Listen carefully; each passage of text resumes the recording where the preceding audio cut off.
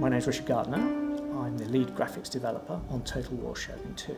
DirectX 11 is the latest API from Microsoft, developed in conjunction with a range of hardware manufacturers.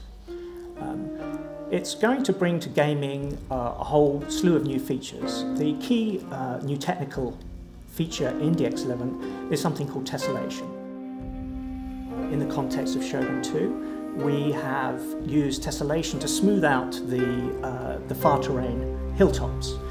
In many games you often see very polygonal, jaggy edges of terrain in the distance. And what we're able to do by leveraging the tessellation features of DirectX 11 is smooth out those terrain features, giving a more pleasing visual experience as you move the camera around. AMD provided expert technical support both on-site and off-site. We co-developed shaders together and rapidly turned around some very high-performance shaders for the target hardware. Off-site, they continued to provide expert on-demand feedback for questions or shader fragments that we might exchange that enabled us to move forward very quickly.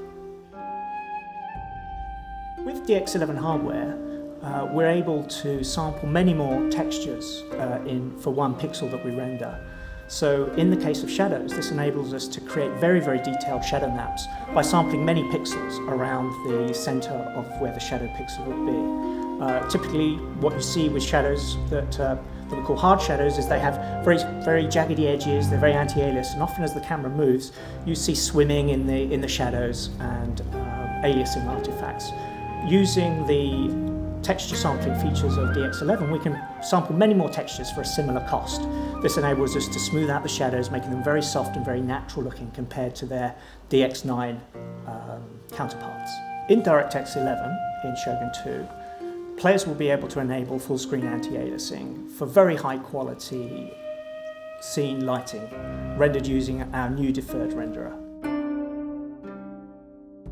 From the very early stages of Shogun 2, we worked very closely with AMD to develop a roadmap for the technical features that we wanted to showcase, specifically for DX11. With AMD's help, we were able to create a very low-cost, very highly efficient compute shader.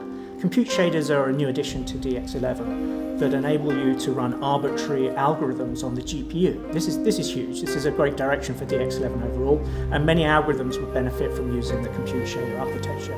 For us, what this ultimately meant was we could produce very realistic, camera-like features for depth of field that we couldn't get otherwise. We also use a technique called displacement mapping to add detail to large rocks and boulders and other static objects in the scene.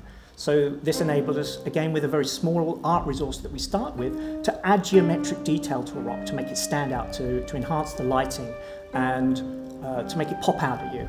So an ordinary rock might be very low resolution, you might see jagged polygon edges, and again similar to the far terrain, we now get very smooth rocks with enhanced lighting and detail which players notice and benefit from. AMD provided expert on-site and off-site support throughout the whole development cycle for Shogun 2. We had a very challenging technical task ahead of us.